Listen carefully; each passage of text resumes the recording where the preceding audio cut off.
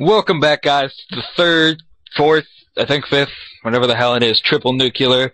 This time on the map Cargo, another AN94. You know, it's probably the best gun to get the triple nuclear with. I have a few topics that I want to talk about in this commentary, so they will go down, you know. I don't know if they'll last the entire time, but it will work.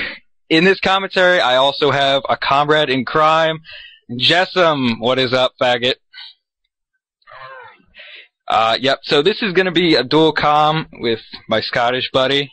He's from Scotland, if you didn't know. And we have a few topics to talk about.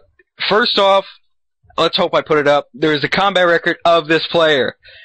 You will notice he doesn't reverse boost. Like camp, you fucking dicks. But he doesn't reverse boost. These stats are legit. Go to our 1,000 sub special, see his nukes to unstoppables, whatever the hell those things are. You'll see that totally legit. And on to the first topic. Actually, this topic is just me. You know, I decided that this would be it's about shock charges. You know, everyone hates them. They're those stupid electric things that stun you, and then those faggots hiding behind them kill you. But the thing I have about them that's really messed up is, if you've ever noticed, sometimes you'll trigger them, but they will not hurt you, and then it goes blue all over your face.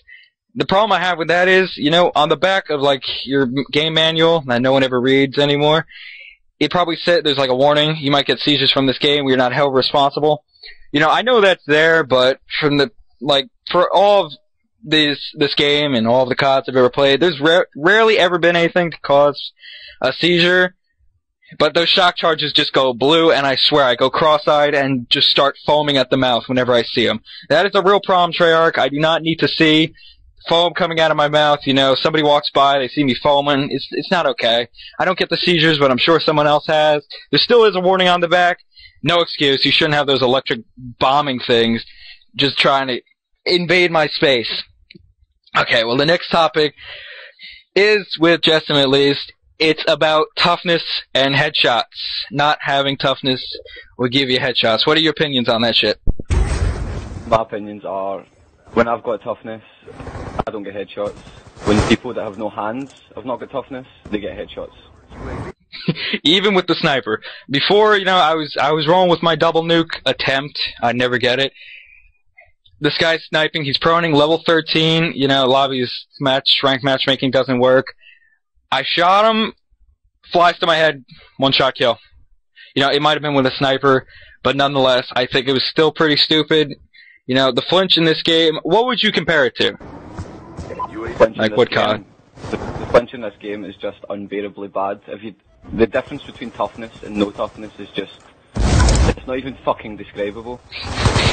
It's like people with no hands and no fingers, they just play with their toes. They're the only people that can't use toughness. That's how I see it. Most people use fast hands, and then it just fucks it up. See, we do have a triple nuke on this channel. The last one, no, the prior one by Scooby Snackers was without toughness. Now, Jessam loves the opinion he puts on that video. What do you say to that?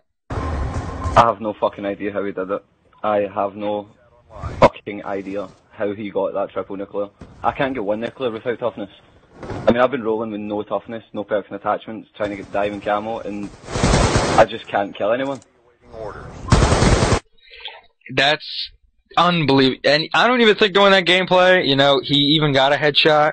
It does happen a lot. It's happened to me 5 times yesterday. I counted every single time.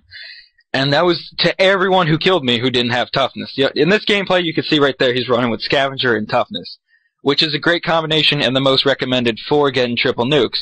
You know, and a lot of things people say is triple nukes are always done against bad players.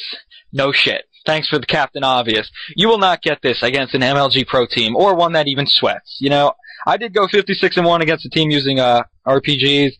Jessam, with his no perks and attachments, didn't do too well to that. That was pretty funny. I started off badly, and then I just started, like, avoiding the routes that they were running, because there was a guy running about with an RPG in his shoulder thinking he was fucking in the jihad or something like that, having the best time. I think that should be all about that toughness thing. Please, Treyarch, just reduce the flinch without having toughness just a little bit. Or get rid of the fact that it gives you an instant headshot almost instantaneously. I don't even know how to say that word. But it's happened so many times before. It happens nearly every time somebody who doesn't know how to play, they just hip fire, get a headshot. The gun is almost perfect where they project, it will land on their stomach, and then they'll aim at your stomach, they'll get shot, and it goes right to their head.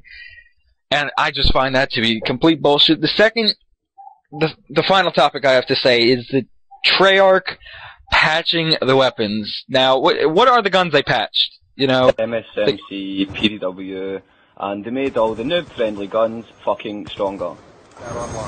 Yeah, all the assault rifles, almost all, but the FAL and SMR were buffed. The LMGs were buffed. LMGs were made quick draw faster, or just ADSing faster. I think it was the and range damage. I'm sure the strafing was made faster as well.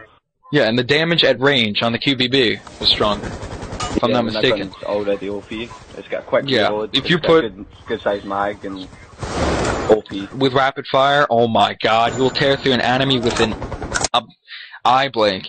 You know, the submachine guns they patched, you know, I could see originally the PDW and MSMC were just, oh my god. But then they proceeded to patch them a second and even a third time, if I'm not mistaken, making the guns just like, can you just please test the game thoroughly and so we don't have to cry every time you guys patch it?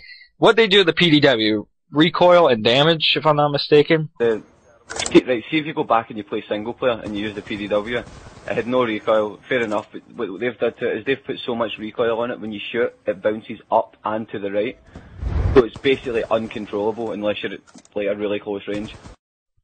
Yeah, the MSMC, you know, I can see that a little bit. It is still controllable in 1v1 gunfights, but what it used to do, you know, cut down a whole team, it can't do that. It jumps up into the left, if I'm not mistaken, which is just the worst thing ever when the recoil goes either left or right. That's just uncontrollable. They made the FAL a little bit weaker, if I'm not mistaken. You know, it's garbage now, semi-garbage. I used it when it was overpowered. That thing was unbelievable. I'm glad they patched it the first time. Only one I've ever complained about.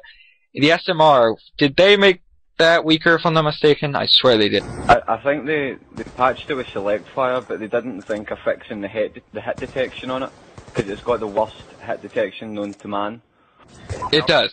Thanks to this game's great engine, you know, at Treyarch, it is the first bullet in almost every clip of a semi-automatic. It's been in MW2 too. That's the only game I noticed it in as well. And maybe MW3 with the MK48.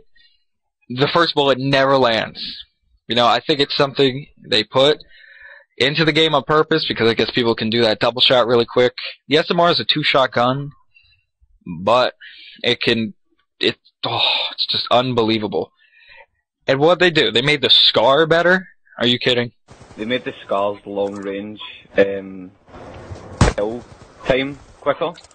So now all the people who use target finders with SCAR H's can basically kill you in 2 bullets across. They became the new LMGs and the MK40A. Let's emphasize on that gun. Let's make ADS a little bit quicker, why don't we? Oh my god. Let's see, that gun is the most overpowered gun I have ever seen. I mean, you can drop people in, what, 2 bullets? 2 to 3, accurately. You know, it's like every bullet hit markers. And you put a target finder on that, and you got the Antichrist of COD, I'm telling you. Not even a target finder, you can use the dual band scope, and you can still fucking outgun people across the map. Yeah, supposedly I heard that Optic got beat by a team using that, and they started using it, and obviously it started working. So, clearly, if they use it, it's got to be something quite beautiful. And, you know, they really need to patch those LMGs. They're just not working. The LSAT, the MK48. You know, the Hammer, I think it's a little bit balanced, more balanced than the other LMGs. But the QBB, oh. I would compare the Hammer to the SCAR H. It's not OP because it's an LMG, but I think all the LMGs should be as powerful as the Hammer. Yeah, I relate it to the AN because of its first burst ability, you know. Few first shots go faster. See what I'm saying there? And it has a really slow fire rate once those first bursts go. And this is the end of the dual comm. Time's running out in this gameplay. This is our 5th triple nuke on Xbox. Thank you, Amp, for bashing us. We love you too. Suck dick, whatever. this is our last. No, it's not our last dual com. I hope you enjoyed what we bitch